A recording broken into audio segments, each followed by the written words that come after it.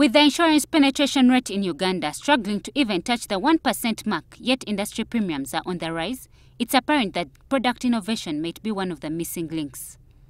In this stride, Prudential and DFCU Bank have created a partnership that takes bank insurance to a fresh level. Existing clients of DFCU will now have a health insurance cover for themselves if they choose. For both parties, the trick lies in numbers. This account that we're talking about is, I think it makes up about 60% of our customer base, meaning that you get to work with a larger number of customers. When we say we are trying to penetrate and to push insurance, then it is easier to do it with people who are already banked. And in this case, this is a bank where we have, an account where we have over 300,000 customers. We're able to target sort of the lower end of the market.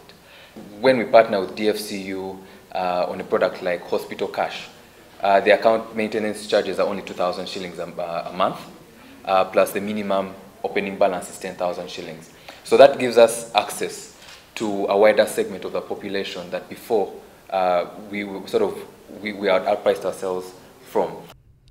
When efforts to bring banks on board in growing insurance penetration started 2 years ago, it wasn't clear how things would turn out.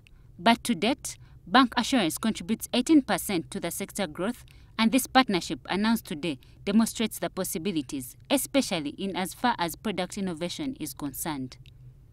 Charlotte Nisima, NTV Business.